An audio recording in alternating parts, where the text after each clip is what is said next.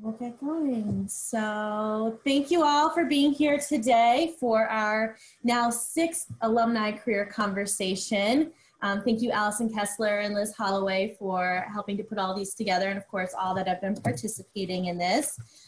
So today we have Molly Fisher here speaking with us. We have the pleasure of having her go over a variety of different topics, but discussing kind of her career path and some advice along the way. But just to briefly go over, Molly is a Whitman graduate from 2008 from majoring in accounting and finance, again in 2012 with a master's in accounting.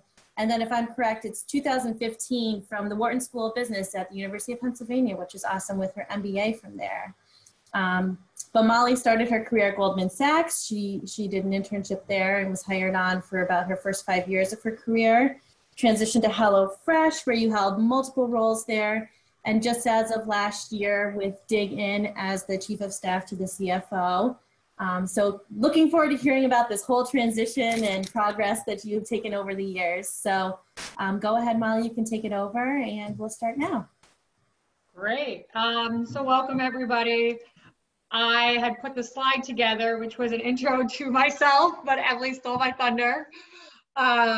And I know a lot of you have either heard me speak at events in New York City or have already scoped out my LinkedIn. My LinkedIn has been blowing up over the past week, which is good. But here's just a little overview of who I am and where I've been. The whole point of the presentation is to kind of talk about how I made all of these decisions, mainly the top on my employers rather than education. I can tell you why I got my Master of Accounting from Whitman, but you guys are all Whitman students. You know how great the place is, and ditto, or just as equally as excited. But I can get into that if we want. So that's an intro to me. So a little bit of recap about my time at Q. So I was there from 2004 to 2008, which feels like forever ago. I majored in finance and accounting. I minored in econ. I minored in math. I have that little asterisk because my last semester, senior year, I actually had to drop that minor. It was the hardest class I've ever been in, graduate level statistics. So I'm like, call it 9/10 of the way to a minor. So I put it with the asterisks because I put up with all those other classes. My activities while I was at CUSE, I was in Beta Alpha Psi. I was on the exec committee my senior year. I studied abroad in London, spring semester my junior year. My GPA was over 3.8, so I was summa cum laude. And my overall goal, you'll notice my activities compared to maybe some of the other speakers are a little bit light. That's because I was just a student. I wanted to be a student. I wanted to take as many courses as I could and really focus on my in-classroom learning experience. I knew networking would come later in life. We'll get to that. But that's really like how, if someone says, how did you spend your time in Syracuse? I spent it in a team room in Whitman, which I enjoyed. Hopefully you guys all study as well, but that's who I am in a nutshell of my time at CUSE. So I want to quickly pause. I want to know who I'm chatting with so I can kind of steer any specifics about my trajectory to everybody on the call. So I think I know all the faculty on, but it would be great to hear from the student's name, year you are, major if you've already declared, and then internship, which I know is a touchy subject given what's going on, but what internships you have. I don't know how I'll do that in an order, so. Well, to facilitate, we can do Allie, Amanda, Caroline, and Valerie, if we can go in that order, just in the list. So Allie, why don't you go first? My name is Allie, and I'll be a junior next year. I'm majoring in accounting, and I don't have an internship this year. No worries. Amanda? Hi, my name's Amanda Berman. I just actually graduated in May. I majored in marketing and finance, and I mean, as of now, I guess I'm just really looking for a real job. But if an internship comes my way, I would take that too. Cool. Hi, I'm Caroline Kelly. I'm going into my junior year. I'm a finance and supply chain major with a minor in German, and my internship actually got canceled this year, so trying to look for anything. Where is your internship supposed to be? I was supposed to be in Munich, Germany. Cool. I think I'm the last one. Yes. Hi, my name is Valerie, and I'm not the first year, I'm a second year graduate student at Syracuse University, studying business analytics. My undergrad major was information management technology and economics, still at Syracuse. So my current internship, I'm working for a company called BrainKey. It's a healthcare company that has a artificial intelligence core in San Francisco, but currently I'm in Syracuse, so it's remote because everything's happening. Yeah, that's pretty much it. Great. A very diverse set of backgrounds and years. It's exciting. Great. So I have this next section called Taking Your Skill Set Across Multiple Industries. Really, I personally call it choose your own adventure. That's how I've defined my career thus far. And what I really want to talk to you guys, each decision I've made, how I arrived at that. So we'll dive right in. So how did I choose a career path? Big secret. I didn't. I don't know what I want to be when I grow up. I've never known what I wanted to be when I grow up. And it's actually a joke that I have with all of my mentors and my exec coach is I'm in my mid-30s, unfortunately. And I just don't know. So I make it up as I go along. I figure out what I like, what I don't like, what I'm good at, what I'm not good at. Usually what I'm not good at and what I don't like doing are one and the same, but sometimes they're not. And so here on the right side, I've listed all the jobs I've wanted to be when I grew up. When I was a kid, I wanted to be someone who checks you out of the grocery store. I thought it was cool that they got to count money all day. Right once I got to Syracuse, I decided I wanted to be an actuary. Again, playing with numbers all day. And I heard they made good money. I don't actually know an actuary. Never became one. Thought I wanted to be an accountant. Never technically was an accountant by trade. Thought I wanted to be an investment banker. That didn't pan out either. And then news anchor, which is funny. One of the reasons that I chose Syracuse was because I was enrolled in Newhouse as a freshman. After my very first semester, I think it's like Comm 101, I don't even know the name of it. I realized that I liked my Whitman classes way better than I liked my Newhouse courses. So I probably became one of the only people that's ever actually dropped out of Newhouse. But I thought that was funny to add in because there's clear grouping on the top four. It's like money, numbers, why I wanted to be a news anchor. I have no idea. But so that's it, right? You guys are young still. You probably think, right, women, there's, I don't know, 7-ish majors. There aren't just 7 careers out there. There's so many. So it's figuring out what you like about each of your classes and each of your majors and applying that to the skill set and to the role.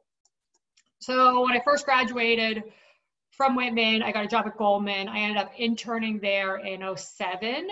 That was back when they were recruiting kind of on campus. I assume they don't do that anymore.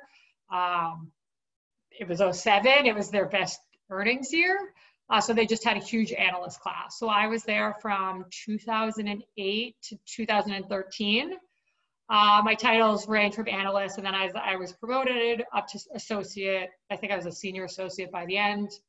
My department was financial reporting. So at a big bank, you have the sales and trading desk, you have the bankers, but then you have the people who are kind of back office functions. That's where I was sitting. And what did I do every day? My team calculated the daily P&L. We put together management decks. We did parts of the earnings release. It was really a holistic view of where the company was and where we thought the company was going. Very interesting work to be doing in 2008 when we weren't going anywhere and we were deep in the red. And then watching the whole financial cycle by 2011, I think also became a record year for them. So it's a great place to be. So what did I like about that role? I liked exposure to senior leaders.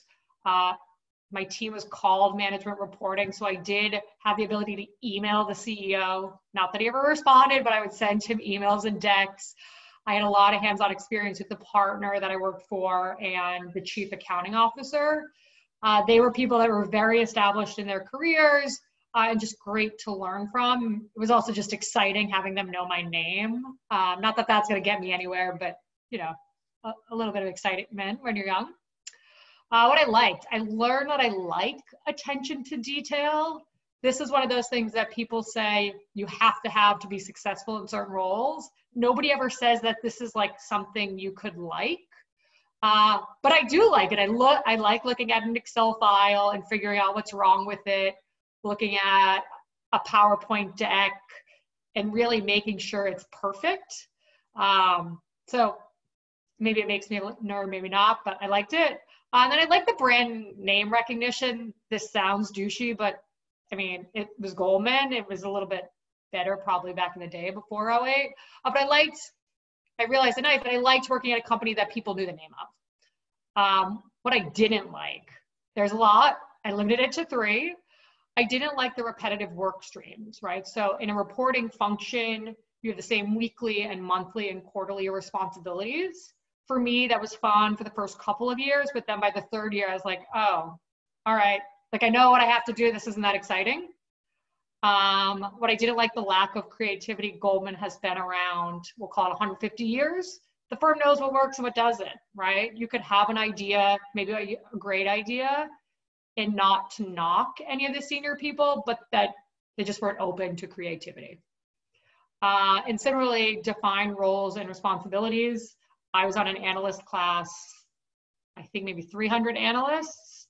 My role was you do these 10 things and that's your job. Maybe you get like a bonus 11 thing, but that's really it. Don't do anything else because like that's that other analyst's role. And I didn't like that. I was like, well, I'm great at this. Give me more. And that's just not how those big companies work. So overall, Goldman, as with any big company, what you like and what you learn there is great. But for me, it just wasn't where I saw myself long-term. I didn't want to become the partner I worked for. That didn't seem like it would be rewarding to me.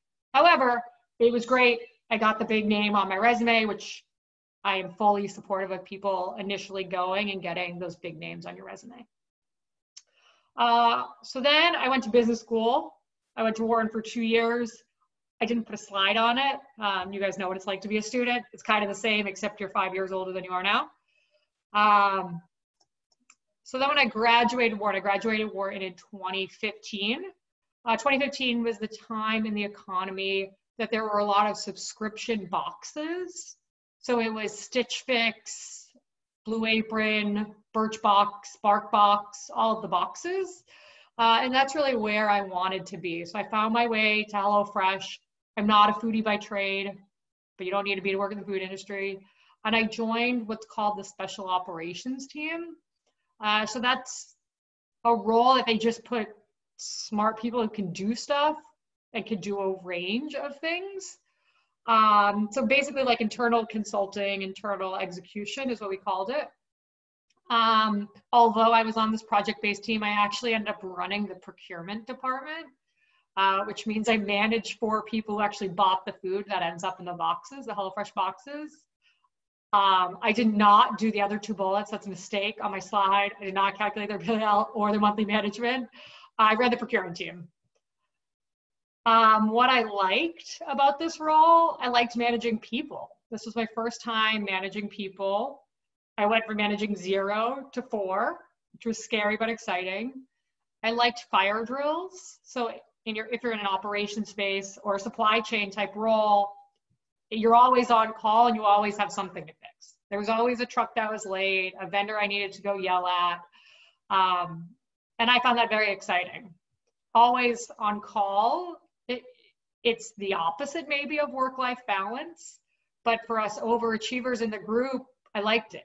I liked going home and after dinner, maybe needing to log on, or on the weekends when I wasn't that busy, didn't have that much of a social life, having like work, felt like someone needed me. It was exciting.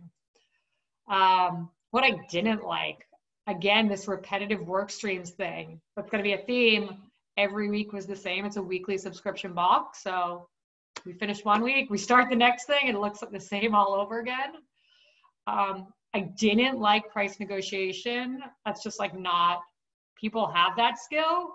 They're sales folks, and then people don't. And I surely am not someone who can just like continuously beat up somebody who's also someone who I continuously work with. And then managing a P&L, that a lot of people in their careers like doing that. I like being in a role where I tell people what to do, but I don't need to go and do the thing. Again, it's different. People like different things, but that's just how what I liked and didn't like about that role. I was in that role for a year at HelloFresh. What I didn't like was equal to what I liked. So I was starting to think about what came next for me, either with it internal at HelloFresh or externally. So at that point, my boss kind of knew I was in this like, I don't know, plateau, maybe we call it. So the opportunity to switch teams and run the finance team was presented. And at that point, right, I had my HelloFresh experience, I had my Goldman experience. I'm like, no, I don't want to do that finance thing. I did that at Goldman, and that's not for me. And this is why I know it's not for me. So that was my initial gut reaction when I was offered the job. I ended up talking it over with my boyfriend, and he gave me probably one of the best pieces of career advice I've received. And his advice was, I'm going to paraphrase him.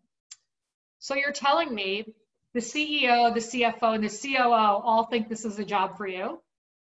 And I say, yep, that's right. And he goes, don't you think those are some pretty smart people?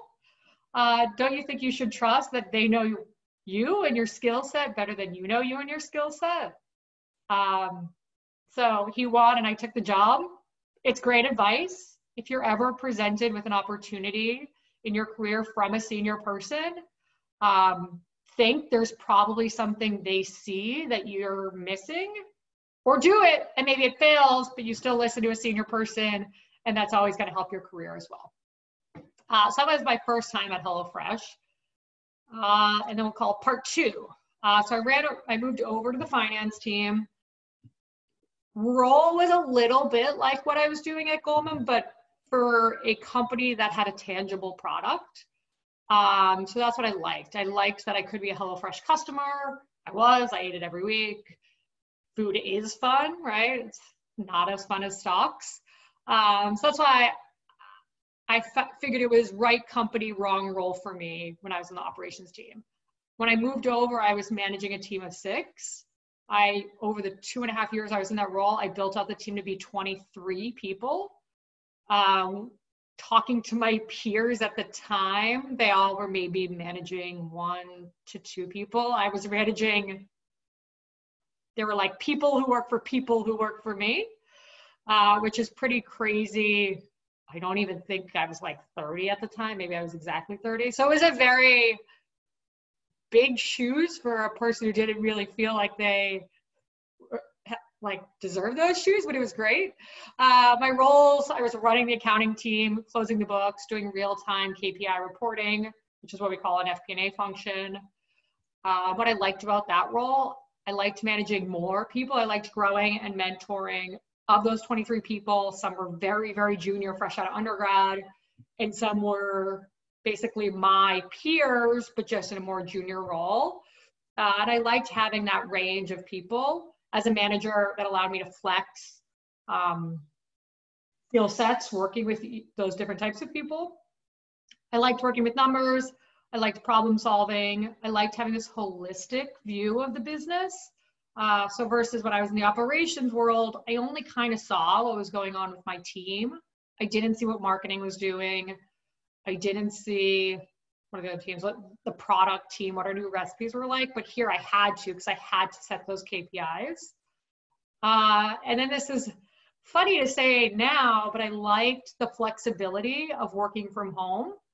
In that role, although I was still at the same company, that role just gave me some flexibility to work from home.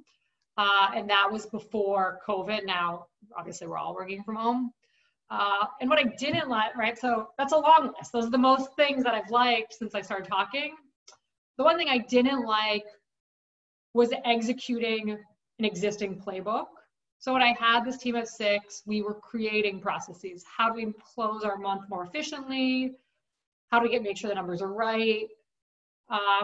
We solved those problems. And then I was just doing the processes that myself and my team had created. And that was kind of when I knew it was time to go, because I was back, it felt like I was back at Goldman, where every week and every month looked the same. I'm gonna pause there because I want this to be interactive. Are there any questions? Cool. And then here's my last. So learnings from Dig In. If you've been to New York City, we've now renamed ourselves Dig. So Dig In, I use them interchangeably. My title is Chief of Staff to the CFO, which we'll get to why it's that. My responsibilities, I run the corporate strategy and analytics team. I run the guest experience team. So if you eat at one of our restaurants and you write into contact at Dig, I run the team who will respond back. And I hold the analytical role. So any sort of analyses, any project that anybody is doing that has some sort of numbers behind it, I have to either do the numbers or sign off on the numbers that the other team did. What I like about this role, it's a lot of diverse set of problems. Basically any problem a company could have has some sort of analytical lens. So I'm always getting lots of projects. I have an impact on a growing business, which is very exciting. And I work at a company that has a mission. So if you go to Dig In's website, we're trying to help farmer. It's like a farm to table-ish concept. And we work with diverse small farmers. We're trying to change the world through vegetables. So obviously regular fast food has its own problems, but the majority of our meals are vegetable forward with a protein because of the environmental impacts that protein has on the world. What I don't like, nothing yet. I've been here a year. It's still very fun. So at some point I will add what I don't like, and that's what I'll evaluate when it's time to move on. What I want to stop here, because I think there's another good lesson learned. So the title Chief of Staff to the CFO, there is probably nobody else in the world that has that very specific title. Chiefs of Staff are not normally given to CFOs. Normally it's a role. You either work for a CEO or you work for the organization as a whole. But so taking a step back to when I was at HelloFresh, when I was running the finance team, I reported into the CFO. CFO for the US business. He ended up leaving to become the CFO for Dig In. Him and I got along great. The day he told me that he was leaving, my first response was, and you're taking me, right? Legally, he cannot just take me with him. There's like laws against that. But he said, yes, I'll take you when I can take you. Just sit and hold tight. So we stayed in contact and I joined. He gave me a job offer basically 12 months to the day that he left, which is the legal part of our contract, that he couldn't poach me until 12 months. So that I think is a big lesson from my career. Once you find somebody that you really enjoy working for, like, it's fine to follow them. I joke that he's my forever boss. I would love to work the next 40 years and always work for him. We get along very well. We have complementary skill sets. And so he created this role for me, right? We got together for coffee right at that 12-month mark. And he's like, I can't figure out. I want to come bring you over, but like, we don't really have a role for you. You said you didn't want to do the operations thing. I already have someone running the accounting team, and that's not really your skill set either. And he kind of said, he's like, what do you think about being my chief of staff? And I said to him, that's my dream job, 100% yes. Another thing to note, don't ever take a job on the spot. I lost all negotiation. He knew I was going to take it no matter what he offered me for salary or benefits. So learn from my mistakes and don't do that, you know, think on it and then negotiate. But that's how I have this title. And like, what does it mean? He really throws, being his chief of staff, the chief of staff is a very broad title. At some organizations, it could just be an executive assistant. You could just be getting like coffee and opening doors. Obviously, like, that's not what I would ever want in my career, knowing my background. But I go to any meeting I want that he goes to. I get to go to the board meetings. I was just on a negotiation with a contract, being the analytical lens, because the CFO couldn't make it. I don't know what he was doing, but he threw me at it. So it's being able to learn if I want to become a CFO, right? Either I'm his chief of staff for the next 40 years, or I leave here and I gain the skill set to go be a CFO at another company. That's a lot. That's my career. So this is my choose your own adventure, right? Each time what I like, what I don't like, and continue up the path. Putting things in the what I don't like bucket doesn't mean that would completely mean I wouldn't do it again, right? I joined a finance team even though I had left Goldman. I did the reporting thing even though I had put that in the don't like bucket. But make sure you're understanding why you're willing to do that project again. And it must be because there's other stuff in that what I like bucket. So that's how I landed on this choose your own adventure. I am now in the restaurant food space, and I've been here for two jobs now. I wouldn't even say that that's something I like. That's something that is exciting now that I'm here, but I would never, when I was at Whitman, I would have never thought that that's where I would have landed. So be willing to like test out new industries and see what's out there.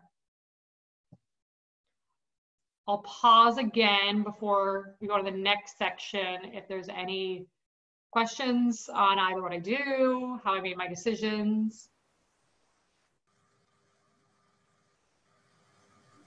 I have a question, Molly. Sure. So I think it's interesting that it sounded like you started off being more set in the financial ways, thinking that that was the route you were going to take. And so I appreciate your honesty about how you transitioned. But enabled to transition, I would guess that there's a risk component. So how would you define your understanding of risk that allowed you to make the changes that you made? Ooh, that's a good one. So risk could be two things. Risk could either be financial risk, and risk could be just pure happiness. Am I good at this job? So I'll talk about both, but one thing I want to point out is I view it only as a risk if there's not a way out. When I left Goldman, I left on great terms. I could still, if they're hiring, I'm confident I could still call up my old boss and say, hey, I'm ready to come back. Like, when do I start? So that is a big learning. I mean, it's just called being a good person, but never leave a job on a bad note. You'll never know when you'll need that safety net, right? Hopefully all of my old jobs that I've had, I could always go back to, and that's how you should leave your jobs. On the risk itself, so one, I've thought through my trade-offs. So working in the restaurant food space, I make less than I would be making if I were at Goldman, like point blank. I maybe like a half of what I would be making. But that comes with trades that I'm willing to take, right? So right now I'm talking to you guys, I'm wearing leggings, sneakers, and a t-shirt. I would be wearing this even if I was in my office today. I would never have stepped into the Goldman building not in a suit that had been dry cleaned, with a pair of heels, with my nails done. So that's my trade-off, is I like the flexibility, the comfort, just being able to be maybe authentic would be the word, versus the financial trade-offs. I was very lucky. I did not graduate Whitman with student loans. I think that might have impacted some of my decisions had I had that financial burden. So I just want to recognize to my parents that I was thankful for that. And on the risk, yes, like when I joined HelloFresh, it was risky doing that operations job. On my first day running this procurement team, my boss said, like, this is the team that runs the produce department. This is the team that runs the protein department. And I went home and I said to my family, what's produce? Right? I get it now. I like cook now, but back then I was like, oh, the veggie department. Why don't we just call it the veggie department? So it's like having humility to know, I would have never actually have asked my boss that, but knowing that you're just going to have to ask external resources to be successful in a job.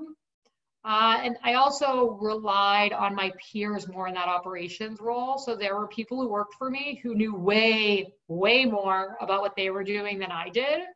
And I was pretty upfront with my team, like, I can do a lot of things for you as your manager. I have the CEO and the CFO's ear. I had this like Wharton background if you want connections, and Wharton and Whitman background if you want connections, like I can help you.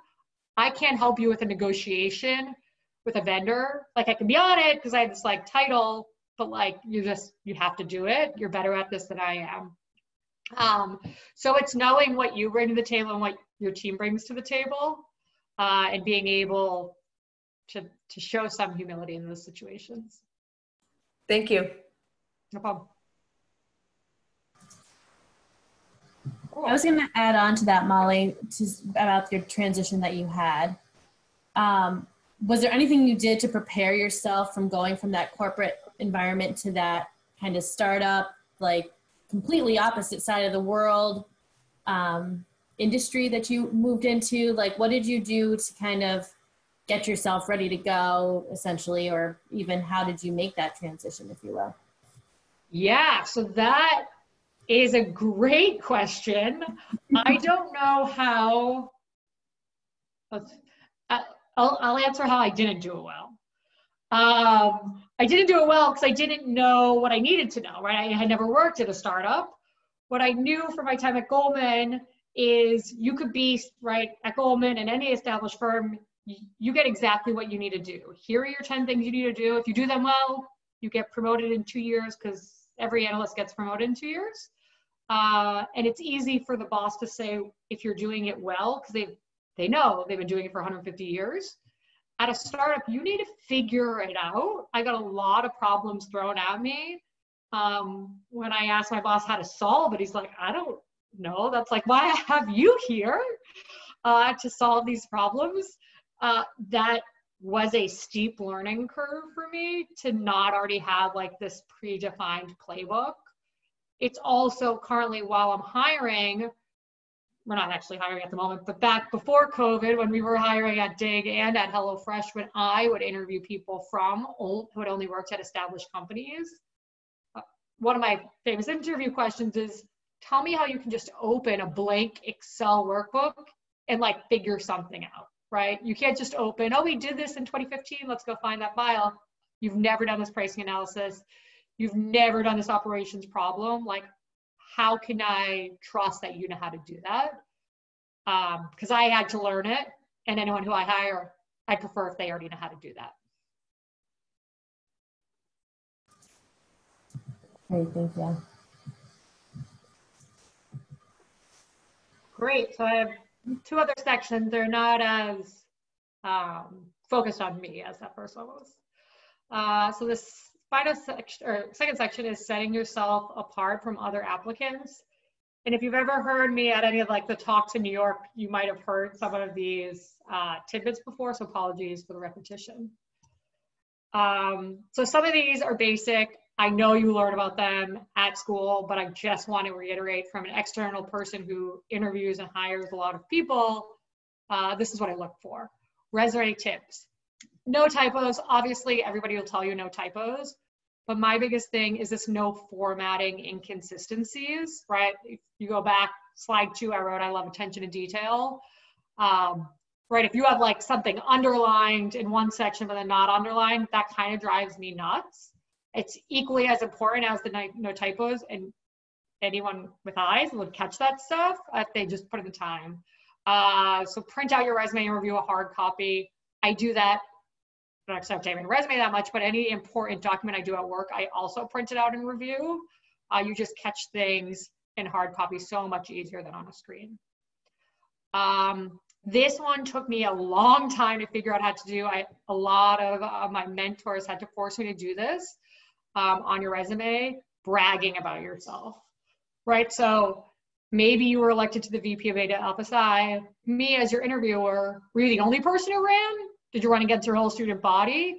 So say what the goal, like put some context behind that goal, right? If you write elected as VP because I just ran and I was the only one, fine, that's great. I like that you're in an exciting position. But if you say you beat out some of your peers, like, okay, you're special, you're more special. I should view you as being more special. And then show your authentic self, hobbies, interests. I assume you guys have that bullet on the bottom of your resume. Some people do, some people don't. But if you do, make it unique. People always just write, they love to travel. Yeah, like we all like to travel. Explore, so I put an example, exploring restaurants in new cities. I recommend Fisher's Palace in Paris. I don't know, something like that. So me as a person who reads the resume, I'm actually getting something out of it. I'm not just reading, okay, you like to travel. So that's my resume tips. My LinkedIn tips. When you're applying to a company, this is a big one. I need you to follow them on LinkedIn. When somebody applies to Dig In and I look up their LinkedIn and they don't even follow me being Dig In, not me being me, that shows that they just like did a resume drop. They haven't been following it. I don't care. You can start following it and then apply. Literally, I wouldn't be able to tell. But it just shows that extra push. And also if you follow competitors. So Sweet Green is a major competitor for Dig In. If I see you follow us and Sweet Green, again, you're into the industry. And I'm very much more likely to think positively of you. To connect with your classmates now. LinkedIn was not a thing when I was in undergrad, so I don't even know how I would connect with some of those people that were in my classes. But you're going to want those connections later in your career, right? You go to Whitman for multiples of reasons. Creating your network is one of them. So connect to people. I, as an interviewer, have a rule about people at a certain level in their career. So after you've been in the workforce for, call it 4 or 5-ish years, I expect that you have 500 connections on LinkedIn. Anyone who doesn't, to me, is kind of a red flag. So start building your network now so people like me don't judge you later. And then this one I put in because I think this is important, especially given everything going on, is to create some like goals for using LinkedIn.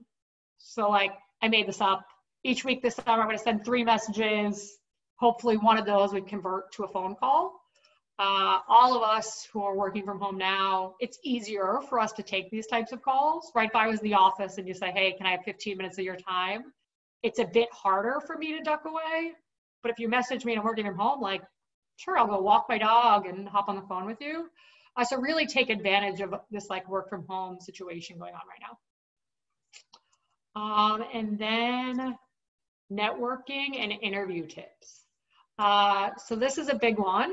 People by nature are egotistical, right? It's not anything bad. It's in our DNA. We like talking about ourselves. As my presentation has alluded to. And that's not just a phenomenon for me, that's for everybody. So how do you do that? So if you're at a networking event and you send a thank you after, right? I expect maybe you'll get some of those after this. Like, remember that I'm more likely, first send me a message. Don't just connect with me, send me a message and send me, Molly, I liked learning about this. I found that very interesting. You'll stick in my mind more than everybody who just requests. Apologies to people who have already connected with me on LinkedIn. You obviously couldn't do that, so you haven't heard my tidbit. If I've met you before, right? Reference that. So Molly, I saw you speak at the Finance Summit in New York. Thought your decision to join a startup was very insightful. If you have heard me speak, me or any of us Whitman alumni, it's good to know that you are now following our career decisions, or look forward to hearing from us. And then this is a big one. I've got to assume that Whitman teaches you this as well. But during an interview, remember that your interviewer wants to talk about themselves also. So if you need to buy time, if they say if you have any questions, I like to have the question geared toward the interviewer. So Molly, why did you decide to join Dig In? How did you know this was right? What other roles were you looking for? I find that more insightful from candidates than if they just say, what's the work-life balance? Like that, A, you should never ask that in an interview. But B, it's more exciting to talk about me than it is to talk about the company overall.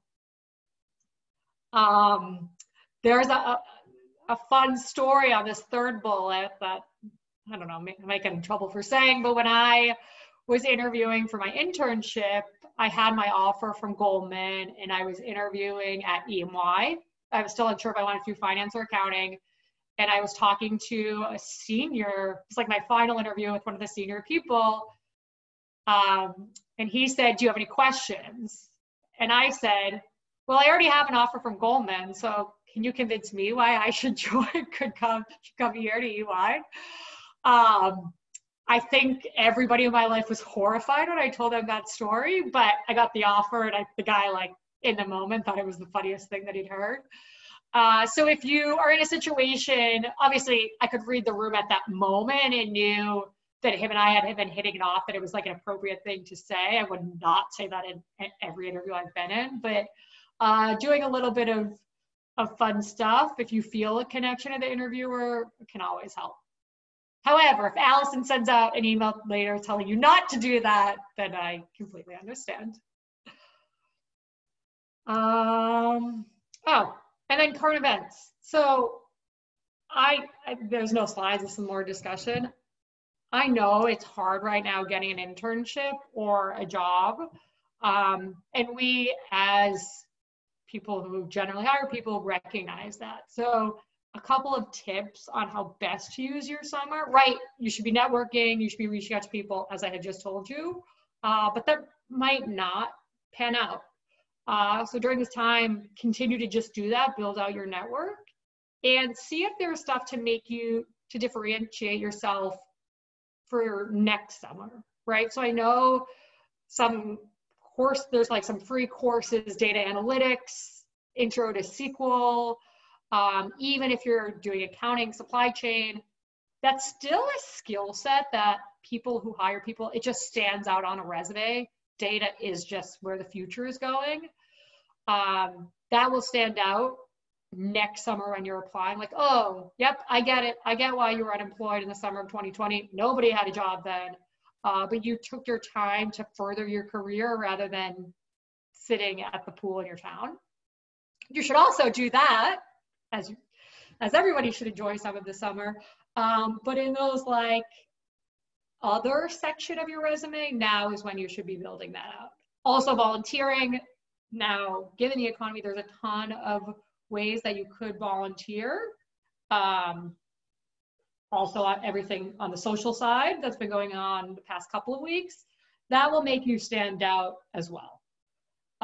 So volunteering, new skill set, just doing something that shows I use my time, I made myself either a better person or I learned something during this time, is really just an investment for your future. And I know, right, Dig In, we're not hiring. We did a bunch of layoffs. We have a lot of furloughed employees.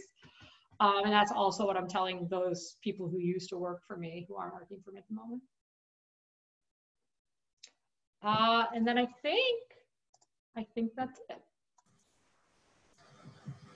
But definitely want to open it up to Q&A with the remaining time we have. Yeah. And feel free if there's anyone that wanted to unmute themselves to ask a question, or of course put it in the group chat as well. I'll ask one, if that's okay. I don't want to Sure. overstep a student, but so Molly, not only for like your initially out of Whitman and your first job at Goldman, but in these transitions, can you talk a little bit to the students about maybe what classes, skills, experiences at Whitman that you might have leaned into a little bit more? Yeah. Ooh, that's a good one. I graduated 12 years ago. I know.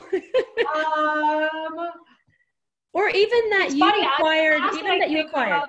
The class that I think about the most is probably cost accounting, which is such a, I don't know, basic one, but to me it's tangible accounting. It's just cost benefit analysis, which in my role is what I do all the time, and I have to describe to people running departments. It's the tangible side of accounting. And then I recently was talking with my team at DIG about the core curriculum and the game. I think that was sophomore year we played, where you had you had the widgets, and you have to like position them in the market. Yeah. And I thought I played it both in undergrad and when I was getting my master's of accounting. And that also is a holistic view, right? So for a lot of the analysis I do now, it's on pricing, but where you price your product is so dependent on what competitors you're doing and your customer's willingness to pay. So, everyone's always like, just lower the price. And I'm like, no, that's not the winning strategy in that game. It's to find that middle ground. So that class far stood out to me. Okay. How about like maybe capstone or project work? Did that help you at all in terms of that first entree into managing teams that you hadn't really had before? Capstone both helped me work with peers who think and have different interests, but also how to think like an entrepreneur, right? Because you had to come up with a business. There are a lot of times now at DIG where we're just figuring out new product lines and trying to make it up as we go along. The group project work right now, so I'm on the leadership team at DIG. Every day for an hour, I talk with the heads of every other department. So that's marketing, supply chain. I guess I represent accounting. What am I missing? Supply, which is separate than supply chain. And it's understanding what their KPIs and goals are and what mine are and how they're aligned. So when we did capstone, it was from a bunch of different majors, right? I don't think anybody else on my group was finance and accounting. They were all the other ones. So it's what skill set do they have to add value? What do I know and where can I add value? And where can't I add value, right? I cannot add value in a marketing function. I am not creative, as you can tell by my slide deck. But other people have that skill set, and they should rely on my analytical expertise to be partnered with their marketing expertise. Yeah. Mm-hmm. I think I have one question. Sure. So you mentioned your experience in HelloFresh, which is a startup. And then you said the learning curve, it's pretty steep because, nobody can really help you with the problem because everybody's have their own problems since it's so tiny. Currently, I'm kind of in a similar situation because the company I'm interning for, it's super tiny as well. And I would just want to know more about the learning curve that you mentioned. Where did you go, or did you ask for mentorship from like somebody else outside of the company, or is there online things that you used, or what kind of channel that helps you to kind of go through this learning curve? Yeah, so I did both internal and external. So internal, just because my boss can't help me, doesn't mean my peers can't. So I had there were about 5 of us that were peers, although we worked on different projects. We were just peers in the sense that we're the same level. And there I would ask them what they thought, right? It wasn't their area of expertise. They weren't on the project. It wasn't up to them to have the project successful, but it was like collecting thoughts. Also, I relied on my network. So posting on Facebook, on some of the Facebook groups I'm in, or LinkedIn, hey, has anybody solved this problem? Has anyone ever found a new program for people to submit their expense reports? Like, I have no idea. I've never done that. But somebody out there in the world has done that. So utilizing those. And then obviously you could Google stuff, but I found being able to talk with someone live, either a coworker or an old classmate, was much more helpful. And then being very open and honest with your boss, right? So a lot of times we iterate. So I'll give my boss something. He doesn't know the right or wrong answer. He couldn't even tell me what he wanted me to do in the first place. But once he sees that thing, then he can comment on it. And we kind of do the circle and be veering towards the right direction. Whereas when I was at Goldman, if I handed something in and I got comments back, or my boss had sent me in a new direction, I would be devastated. And that's just something at a startup. It's not a bad thing. It's everybody has an idea. We don't know where to go, but we'll figure it out as we go along, and understanding that getting feedback or getting new direction, like, is only helping your learning curve and is helping the company. Makes sense. Thank you. Valerie, too, you can, a lot of towns through their chamber have networking groups that are business groups, that they do meetups and things like that, so that you can run some of your thoughts by other people who are in business, maybe not necessarily in your business.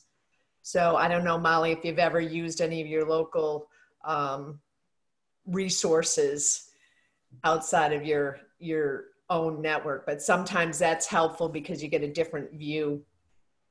Just a thought. I found ways to expand my network, right? So now my network is Whitman plus Warren, plus the places I've worked. But there are a lot of like startups that create networks. So there's Meetup. I'm in just like random Facebook groups that I've been, Dreamers and Doers is like a big one that I've just been added to over time. And then there's another company called Lunch Club that just pairs you with one other person on their network. You used to get lunch, now you just do a virtual thing. And it's just these ways to continue to expand your network out. Right, my network probably is pretty big to begin with, but these are different people that I would have not interacted with, come from completely different backgrounds. And therefore, if I brought a problem to like a lunch club meeting, their perspective is going to be entirely different than maybe one of my old women classmates who is on a similar trajectory as I am. Gotcha. Thank you.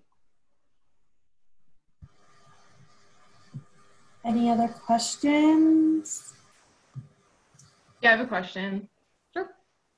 I'm wondering if like you were in our shoes right now, if there's anything that you would have like done differently at Syracuse, or something you wish you could have done while you were on campus. So the data analytics major or minor, whatever it was, didn't exist when I was there.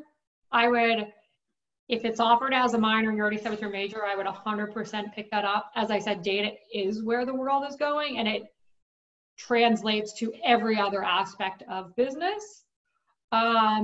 Two, I put that bullet on my women's slide. What did I do?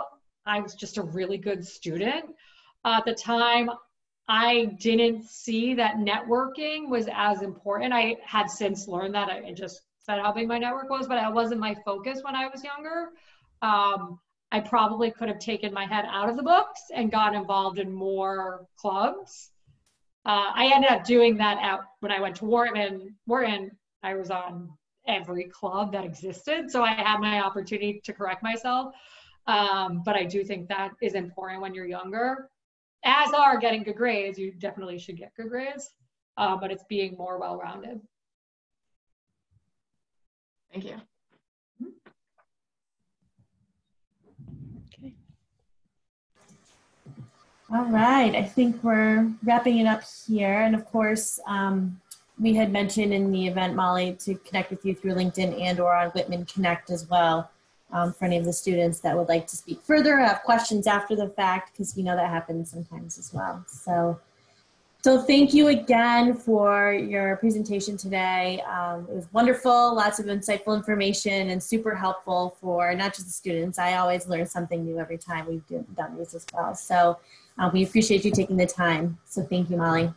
Yeah, no problem. As I said, message me on LinkedIn and message, everybody's working from home. We all have 15 minutes to hop on the phone. So feel free to take me up on that offer. Great. All right. Thank you, Molly. Thank you. Thank you.